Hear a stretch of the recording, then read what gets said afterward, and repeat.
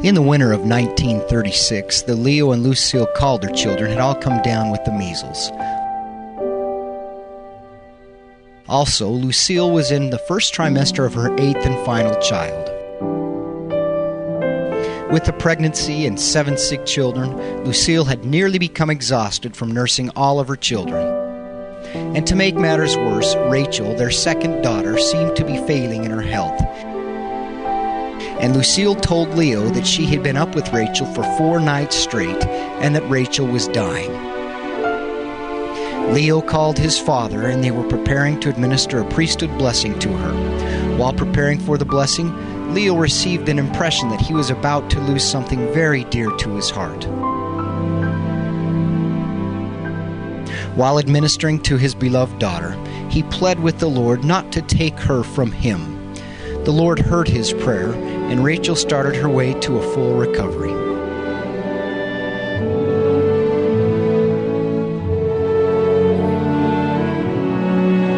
But in the spring of that same year, Leo hired a man to help watch their sheep on Diamond Mountain.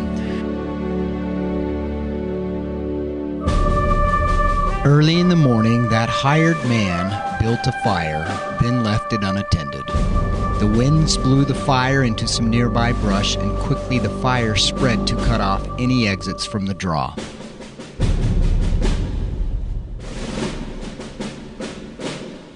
The herd of sheep, approximately 1,000, were trapped in that draw.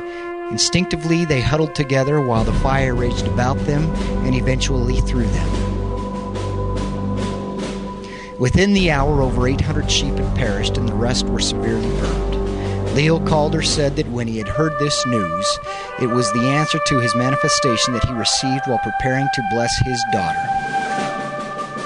He was never bitter, even though it put him out of the sheeping business and nearly broke him financially.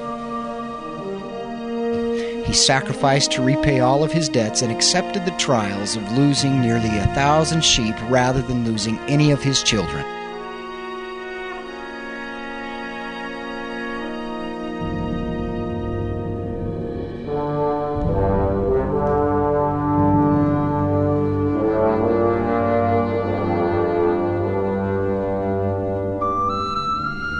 Even though my father recounted the story of Grandpa losing his sheep while we were visiting Diamond Mountain, Dad did not take us up into Mel Draw or what he has labeled Tragedy Cove. I asked him the location of the fire and went on a solo into the cove. For me, this was a highlight of the trip because there are few places you can tread in this world where you can feel the outcome of historic events down to your toes and know what took place in the very spot you are standing may have changed the person that you are and have become. My Uncle Don stated, and my mother said that was one of the greatest blessings that ever happened in our family because we went out of the sheep business, and her sons didn't become sheep herders. And she had seen what it had done to her brothers, and she didn't want that to happen to her sons.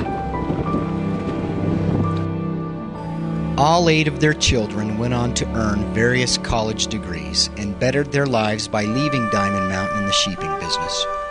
Grandpa struggled to pay his debts and never really had a lot to give his children temporally. But the integrity with which he and his wife endured this trial earned them a legacy that will never die. Thank you, Grandma and Grandpa Calder, for being the people that you are